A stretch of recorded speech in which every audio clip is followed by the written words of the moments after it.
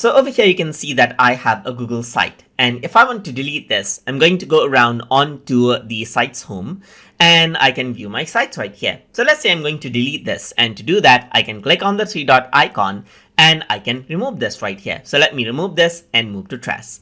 Once I do that, if I want to recover it, I can press the undo button right away and the file gets restored. So if I were to go around and remove this right here, you can see it says remove trash. And let's say I'm going to remove other one as well and another one over here as well. So what happens is that if this disappears, then I don't have immediate way to recover out the Google site file. And in that case, what you need to do is you need to navigate to Google Drive to recover out your deleted files.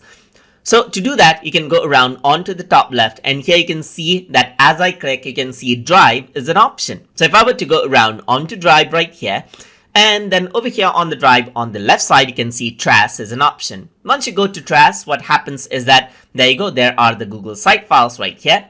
And if you want to restore them, you can right click and click on restore right here. If you want to delete it forever, then simply select delete forever right here. Let me just restore and restore this out as well. So once I do that, I can go back to Google Sites and here you can see that the site files has been recovered. And that is how you can delete and recover files in Google Sites. So hope you guys learned something as always. And as always, please like, comment, share, and subscribe.